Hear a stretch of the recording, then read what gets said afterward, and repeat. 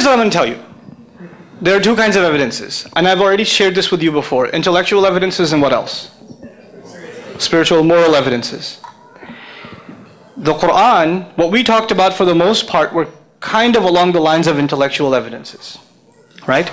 But the Quran also calls on the human being's own sense of decency, which the Quran terms fitrah. Fitrah, it's a sense of pre-programmed decency inside of us, that what it's saying appeals to reason and appeals to morality.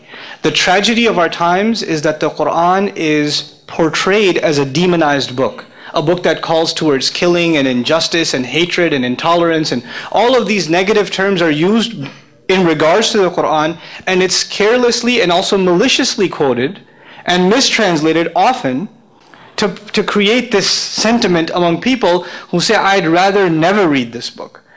I have met people personally that hated Islam and decided one day, they're at the library, they're like, all kinds of problems. They went to the library and said, might as well read it. I hate it so much, I'm going to read it and get even more angry, right? He reads it at the New York Public Library in Queens, in Steinway. A friend of mine, he goes there to read the Quran, I think he read through half of it, and came out and he was a Muslim. And he told me himself, I wasn't reading the Quran was reading me. That's what he said. It was telling me about my life. Fihi dhikrukum. You'll find your own mention in it. It's talking about you, it's not talking about stories of old times. Now when you talk about external evidence, the external evidence is your own conscience. The Quran is enough as evidence. Actually the Arab said, is there any other evidence? You got anything else from the sky you want to show me? Something comes down, How about some springs come out of water out of nowhere? Anything else? And what did Allah say to them basically in Surah Al-Ankabut? Isn't it enough for them? أَوَلَمْ يَكْفِيهِمْ?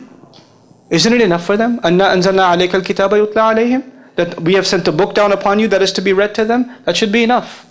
God's word is enough. Now if one feels the need to say, what more you got? Then Allah's got the answer. He said it's enough. There are two things, your own moral conscience and the Quran itself. Now when you talk about other intellectual evidences, the one he's poking me to get out to you is in regards to historicity. If we have time, because it takes time and I'd rather deal with your questions, if we have time we'll get into that inshallah.